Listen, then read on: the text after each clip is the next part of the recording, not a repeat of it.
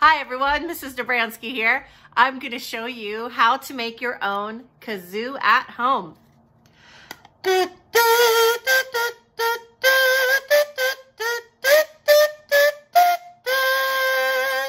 All you have to do is sing into it. So here is the how-to. Okay, here's what you need to make your kazoo.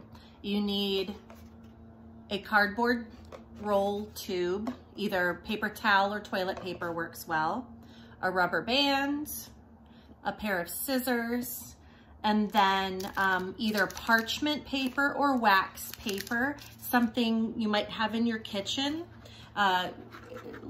Might come in a package kind of like this.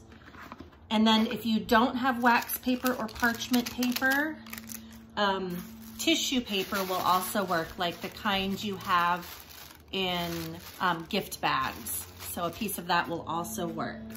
So you'll want to cut a little square of either parchment paper or tissue paper, whatever you have. Cut a little square first. And then if you have a longer tube, you can actually cut it in half and you get 2 kazoos out of it if you like. You can keep it long, but why not make 2, right? Then you can play along with somebody else in the house. So it's really as simple as putting your wax paper or your tissue paper over the top of the tube. Pull it nice and smooth over the top and then secure it with a rubber band. Now, in this state, when you sing into it, there's nowhere for the sound or the air to come back out. So it doesn't make much of a sound.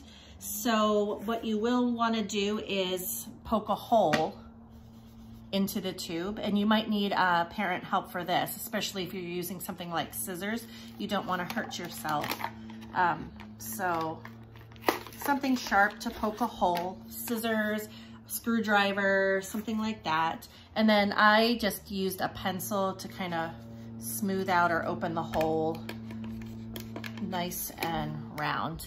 And that's really it. At that point, you can decorate with markers, with tape, with paint. You can decorate your kazoo any way you like.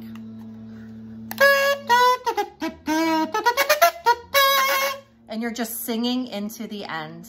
Have fun making your own kazoo.